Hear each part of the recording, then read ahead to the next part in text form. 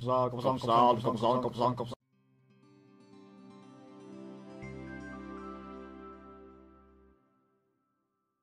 YouTube, Coppersan here, thanks for tuning in again.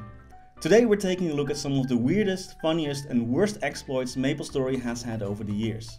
From GM commands being available to everyone to meso exploits, let's get started. Number 5. Meso exploit.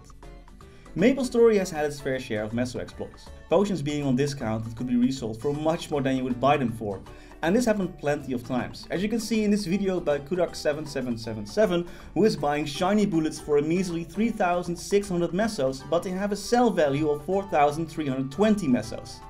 Quick math tells me that's 720 mesos easy profit.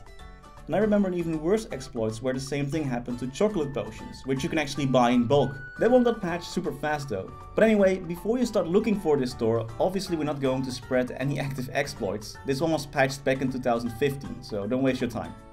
Number 4. The Trucker EXP exploit. This happened in GMS back in 2011. Truckers were a level 48 monster in the Singapore area and normally they gave around 160 XP. Pretty good. These mobs were great for training, especially for mages, as you could stand on top of several signs and not get hit.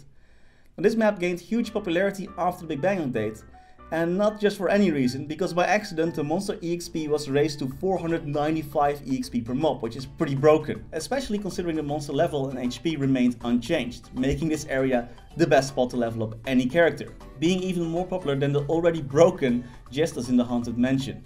By the way, if you enjoyed this video, don't forget to smash like and subscribe to the channel. Number 3.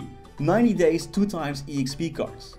This one happened in MapleStory Europe back in 2011 to celebrate a new year. For the celebration, a 2x EXP card with a 50% discount was added to the cash shop. All fine and dandy until Maples figured out that the EXP card had a 90-day duration instead of 24 hours.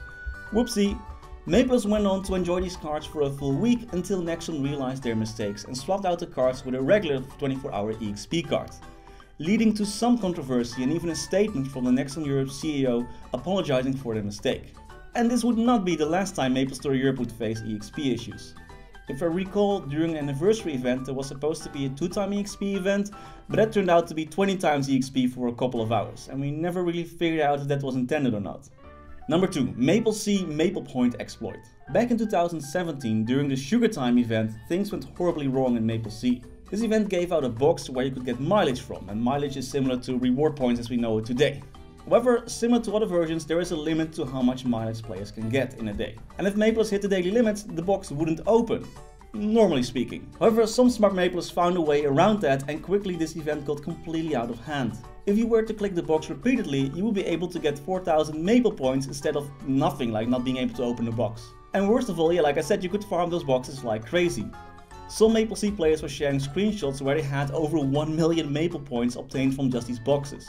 MapleSea admins were swift to fix the exploit, but they also banned over 4,000 accounts who abused this box opening glitch for investigation, causing a massive controversy among the MapleSea community, since not all exploiters were blocked and no server rollback was ever done. Number 1. MapleStory Europe GM command exploit. In 2012 the end of the world was predicted, and it kinda happened for MapleStory Europe.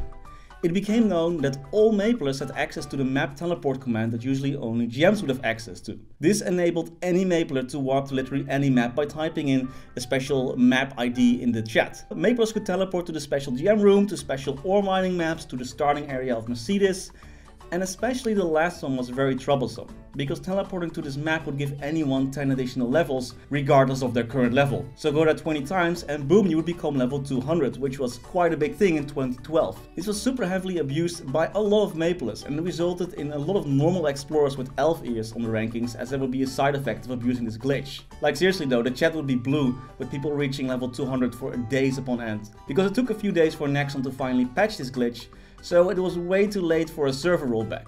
In the end, if I remember, like my memory is a bit vague on this, but I remember about 9,000 accounts or characters who abused this glitch more than 2 times got banned. It was a massacre, and MapleStory Europe felt the effects of this exploit for a long time. And that's all for today. If you enjoyed this video, don't forget to hit that like button and feel free to subscribe for more Maple content. And remember, don't exploit. Thanks for watching.